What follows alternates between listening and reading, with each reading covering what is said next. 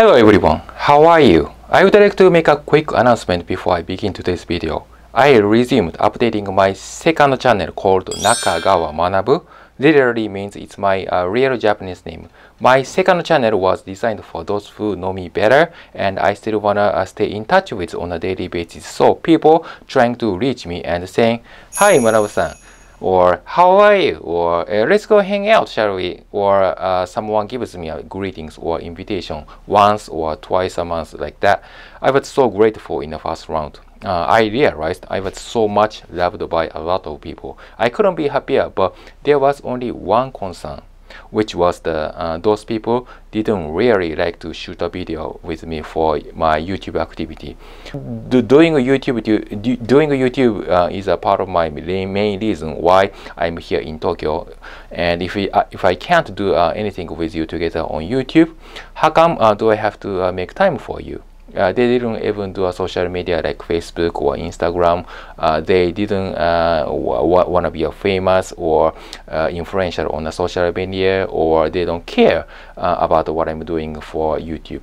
Yeah, besides my second channel has less than 100 subscribers.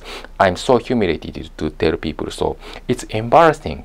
I felt kind of alone, and I can't even tell people that I'm making YouTube videos in business, because my company may monitor my activities to see if I disclose company's credential information on YouTube.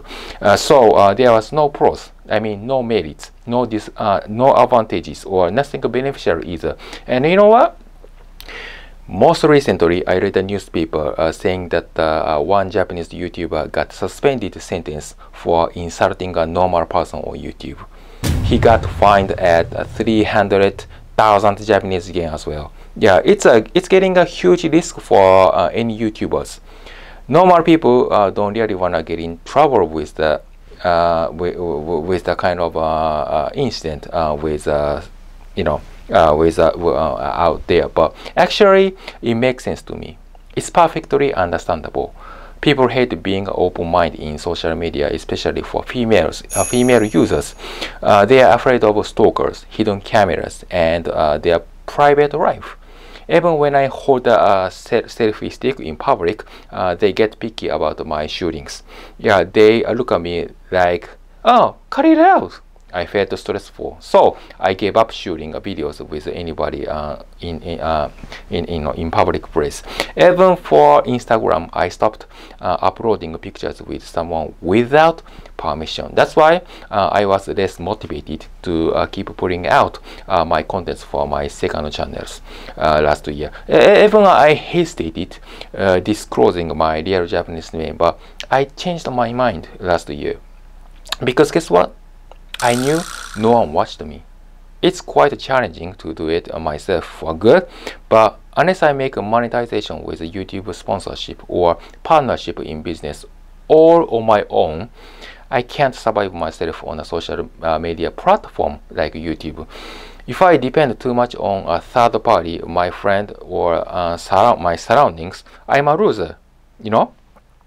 So basically, I'm responsible for everything I do. Any lost debit payment or whatever it is, I'm supposed to be the one who needs to manage it, right?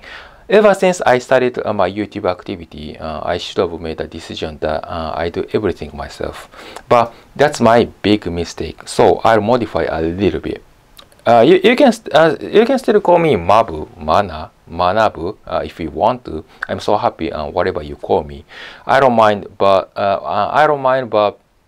for my second channel, I call myself Manabu because I make Japanese videos in Japan for those who want to know about my personal life. I may change my mind later, but I keep blogging for the time being. Okay, so ever since I moved to Tokyo a year ago from today, I haven't been motivated to do anything amazing. Yeah, I got a mental breakdown. I had so much hard time working for my new work environment, and I got a gout attack. So physically or mentally, there was no room in my heart to do what I really wanted to do. My heart couldn't take anymore, but now that I'm used to my new life, I mean real life in Tokyo, I'm thinking that it's about time to make move forward to my future plan. That's how I get back to stay motivated to the YouTubes. So my first advice is that you go back to the beginning when you get stuck once. Okay, then back to the topic. Let's go dive into today's topic, shall we? Today we're gonna be discovering motivation.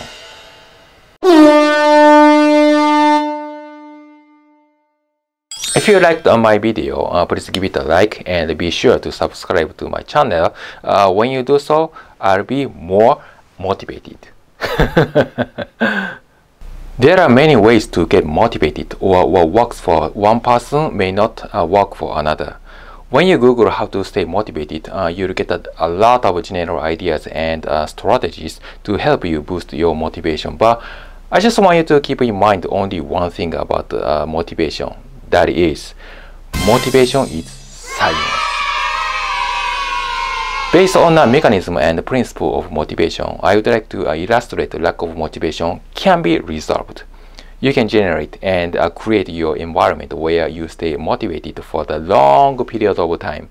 I know sometimes you feel like you don't want to do anything or lay down on your bed for the whole day. That's fine. That's perfectly okay. Everyone does the same thing. Yeah, like me. There are only 4 basic tips to do. Okay, so the most important thing is the environment. If you change your environment, your action is changed. If your action is changed, your life is changed as well. Same thing as you get motivated. If you are living with your parents for good, you are spoiled forever. Because you don't have enough knowledge on how to make a better environment, you go wrong. You would strive to work hard. You put a lot of effort on something you want to achieve, but you do the wrong direction. That's why you are less and less motivated. I found tons of videos out there teaching tips and tricks behind how to get motivated. I think that they are awesome. Yeah, very, very awesome. But when it comes to staying motivated, that's a wholly different story. Yeah, you can just last for too long. When I was on a diet, for example, I was fastest, but I failed because I just copied someone's on the internet, succeeded. I was believing that the most successful way would be applied to my mindset, but eventually I knew I was wrong. Why? Because my goal setting was unrealistic. I mean, not measurable. I would have defined a clear goal, but it has developed terrible binge eating addictions. I was having a hard time getting into less eatings. So what was the deal with that? I mean, it got me thinking like how skinny people are motivated to maintain their weight at the standard level of weight control. I acknowledge I'm overweighted, but it can be hard to get moving, and it's weird because I'm getting less and less done after the few weeks passes. You might have had the same experience as I did, but I have realized I didn't feel pleasure when I was on a diet. Eating ice cream was my happiness, so I failed. Then dopamine working in my brain was associated with sticking with something until it rewarded me, just like gambling addiction. Yeah, you go to the casino or pachinko if you are in Japan. Gambling takes advantage of the dopamine response in your brain by randomly rewarding stupid behavior. And when you get the win or when you get the jackpot, you feel pleasure. It dumps a ton of dopamine into your brain, which feels amazing, and dopamine reward motivate you to keep doing it. So in my case of terrible binge eatings, dopamine creates a reward that motivates behavior like that. I want more ice cream. I take action, then I get the reward, and then I have motivation to take more action. When you control motivation in a right way, it works the best. But if it's meaningless, your motivation is not gonna last in the long run. Yeah, I utilize this principle. Okay, good or bad, you try to manage the same cycle of completing small tasks like taking action, getting a reward, and make a behavior. You don't have to be gifted. You don't want to be a genius like Otani-san. Yeah, just set a measurable goal where you can reach within a few months. Let's say you want to get a certificate to be an accountant, but passing a test is not your goal. Yeah, you make an extension to make more money as an accountant after passing the test, right? Yeah, a certificate is not your goal, just a single task. I gave you another example. Let's suppose you want to go on a journey by bike. That's your goal. Okay, you're having a road trip by riding a bike, but you needed to purchase your own bike. So you save your money, get a part-time job, and deposit it. Yeah, so that you can save a whole lot of money. That's your task. You make a difference. Money is just like a tool to achieve your goal. When you make millions of dollars, I ask you how you spend it. If you can't answer me, that means you have no goals. Clear?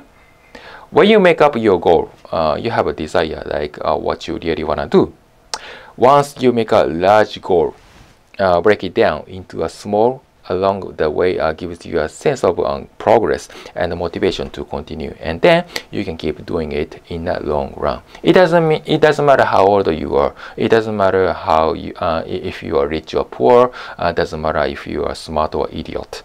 All you gotta do is find your clear goal and take a small step with reward. I mean, small reward would be a favor, and do repetition until you reach your goal. Well, if you can't find your pleasure, satisfaction, and even passion, not to worry. It's scattered everywhere around you. Let me show you my example. I'm working for a French company, right? Yeah, and I'm in charge of IT department for PC maintenance. I enjoy my work environment, but that's not my pleasure.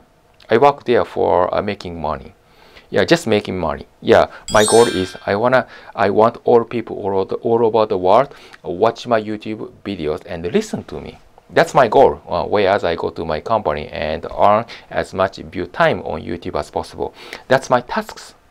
I want to be at the center of big stage on YouTube.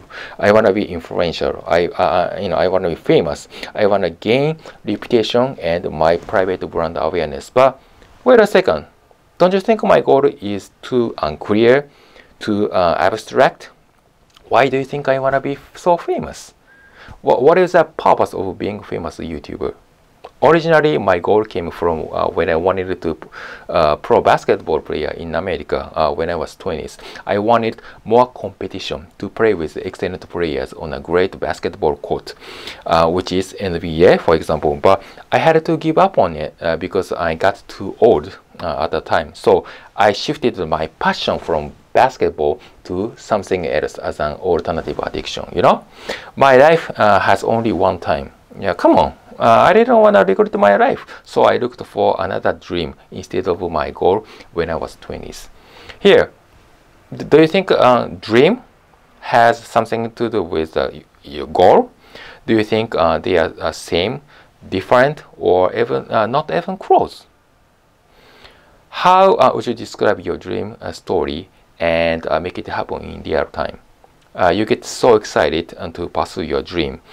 You create your better environment where you can possibly reach your dream. But you want to define more specific tasks, like actually what you need to do. Then, how would you be able to visualize your tasks on a piece of scratch paper? What's needed? Indicator. Numeric data. I'll talk more about that in the second half, okay? Alright, that's pretty much all for the part of the goal setting section. The part 2 will be resumed in the next episode. Thank you for visiting my YouTube channel, by the way. I'm your instructor, Mabu, Mana, or Manabu. Whatever you call me, I'm so grateful. I was so happy to be here presenting my YouTube channel called Mana College right in front of you today. For those who are new and those who are interested in Japan and its related topic on Japanese business, breaking news, culture, tradition, and whatever it helps you to motivate, I always welcome you on YouTube. If you don't mind, please check out my Instagram and X linked the below description section. You can access anytime. See you next time soon, and I'll wait for you in another week's here. Thanks for watching.